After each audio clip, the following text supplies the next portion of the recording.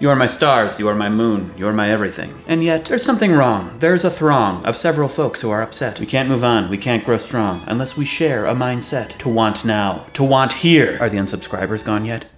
Guess what, everybody? At long last, there is hope that we can all get along a little too well.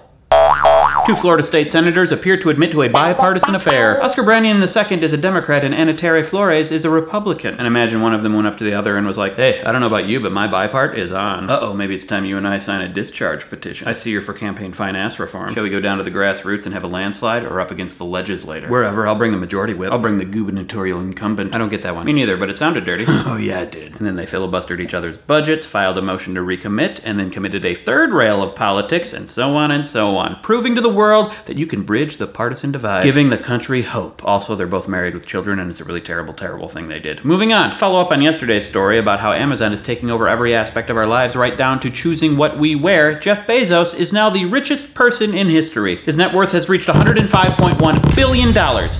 Billion! That's ridiculous! Assuming there's 7.5 billion people on Earth, he could give everyone, carry the three, $14. He could buy every person on Earth 2 decent beers, like good local beers. But that includes children. If you have children, you get to drink their beer. And we just had a kid. Score! With that kind of money, you could start your own country, fund your own army. You could swim in a pile of gold like Scrooge McDuck. Don't do that though, I don't think that's physically possible. You could fund a week daily one-man YouTube channel with double that money if we achieve the vision that I'm having. Let's just say it would require a lot of plutonium and beer and alligators.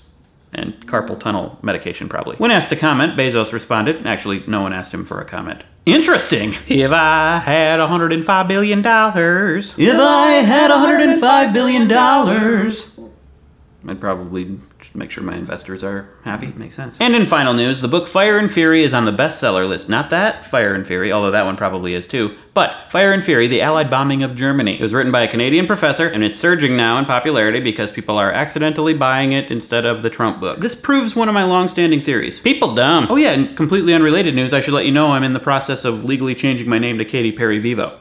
I've just always wanted that name since I was a kid. You know, I just really look like a Katy Perry Vivo, you know? You can call me K-Vive, if you like. If you liked this video, hit that thumbs up button. If you hated it, reconsider how you form opinions. Assuming Jeff Bezos won't be supporting me, you can support me on Patreon, where I do monthly live hangout, or punch myself in the face, or other perks. If you want to support me for free, just Facebook and tweet out this channel. Let people know. I think they'll like it. It's a pretty good time. Subscribe and hit that bell if you want to see more, or unsubscribe if for some reason you've stopped liking fun. I'm K-Vive. Thanks for watching.